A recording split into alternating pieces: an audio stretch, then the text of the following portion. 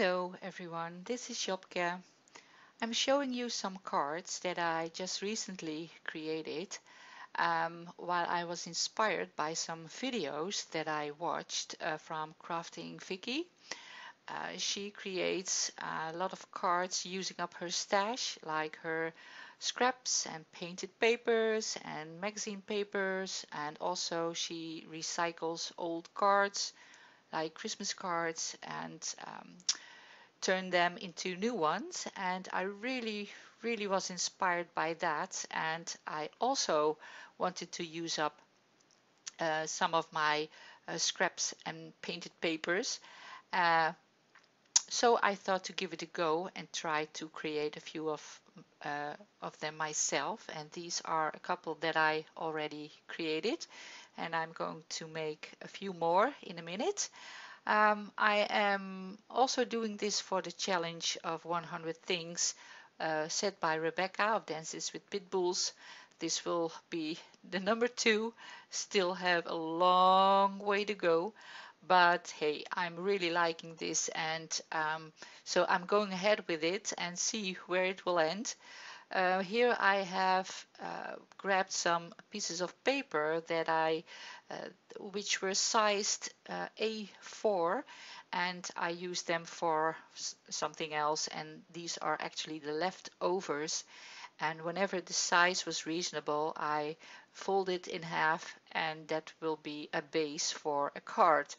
So the next thing that I did was taking out the container, the plastic container that I have, where I keep all my scraps, like painted papers, scrapbook papers, wallpaper samples, tissue papers, even a few bits of fabric and lace are in there, and printed papers. And whenever I don't want to throw it away, I put it in that container. So that was um, the place to search for backgrounds and nice things to put on the cards. So, and this all fits in Rebecca's challenge of using up, making 100 things with using up your stash. And even though I'm not doing this crafting stuff all that long, I think about a year or two maybe. I already do have quite a stash, and I do collect a lot of things that of which I think could be useful in one of my craft projects or mixed media projects. So I have a lot of stuff. Um, the first project were the eyeball bookmarks that I created just a little while ago. Uh, and that was something. I had all these bookmarks laying around in my drawer because whenever I bought a book, there comes one with it. So, and I never throw them away. And so that was the perfect thing for the challenge to use. And now I'm thinking, well, Vicky's videos really inspired me, so I thought to give it a go and use up quite a few things of my scraps and bits and pieces of paper. So that is what I'm doing right now. I have searched for some backgrounds to put on the base, and at first I was gluing them down with a glue tape, kind of roll thing, glue tape, how do you call it? It was a very cheap one and it didn't work. It broke down on me, so I threw it away. Thought of using a glue stick, but to stay in the theme and into the challenge, I had this big bottle of tacky glue also in my stash for quite a while, and I thought, well, it's perfect to use for this. So I'm using that to glue down all the backgrounds.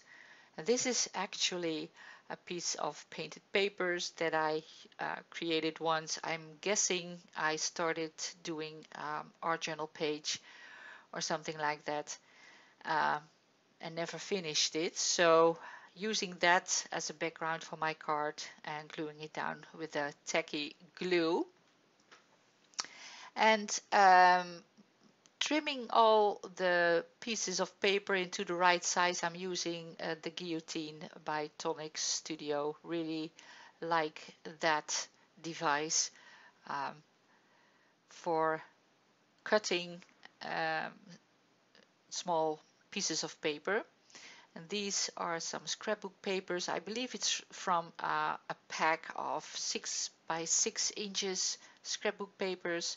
I have a big pile of those, and these were some leftovers that I had. So the base, the background is all done now, and now I need to find me some stuff that I could use on top of these cards to finish them off. And this is actually something I created myself for a digital scrapbook kit, and I printed it out, and I thought that could go nice on this card. Some of you know that I was a digital scrapbook designer. I still am, by the way. But so you can imagine, and I'm doing that for almost 10 years now, that I have quite a stash of digital scrapbook products on my computer, and embellishments and papers and word arts and all kinds of things. And a lot of those are perfect to use in art, journaling, and mixed media. Going ahead, making my cards. This is actually embellishment, a butterfly that I bought at Action one time. I have quite a few of those. And the circled paper was a painted paper that I created once, and I cut out a circle and glued it down onto the brown base. So that is a card done. The other one with the circle of heart, and I put a little bread with a heart on it to go with that. So that card is also done. These teal and aqua colored paper flowers I got from Janine, my friend, a little while ago, and I use a few of those to glue down on this small card, and because that is kind of 3D flower, I'm using the golden gel medium for that to glue those flowers down. It's a very good to use, good glue for heavier stuff. So I have a few cards done already, and this one caused me a bit of trouble because of the busy background. I just could have left it like it is. That would be perfectly fine, but I wanted to add just a little bit more, and I was searching for a quote or a word or a nice sticker or whatever to go on that. And here I'm cutting out a sticker, try if that would work, but didn't like it that much. And here I have some word stickers, but in the end I decided on using this black cardstock that I had and my rub-ons. These rub-ons are so old, probably about 10 years, even older, I guess. And a lot of them have completely dried out and don't, you can use them as a rub-on.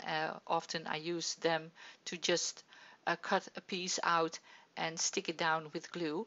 But luckily for me, these white letters still worked. Most of the rub-ons I have are fonts and in white, and I have them in black and even red. So that is a thing that I really need to use up. So what I do here is rub on the word thank you. I cut out a sticker circle, sorry, from that black cardstock, and now there it says thank you, and I'm using a white pen. I'm not sure which one that I use because I always have a struggle with these white pens, and one time the Signo ball works very well, and the next time it doesn't, and I need to use another one. So, but here I outline the circle, and I'm sticking it down with double-sided tape, so it has a bit of 3D effect, a bit of dimension. It lifts off the card a little bit. So, and here I have a nice thank you card. And the last one, the yellow one, I'm using a bit of washi tape. I have a big drawer full of washi tapes, something I need to use up as well. And I'm cutting out an arrow shape of it, and I will stick down a word sticker that I have which says love. And that's it. It's really simple, really easy to make, and cards, you always need some cards to send out, right? For happy mail or to friends and family. So this is a very easy way to create them. Thanks to Crafting Vicky. Make sure to check the description box because I will leave you some links. Hope you've enjoyed it and see you again very soon. Bye bye.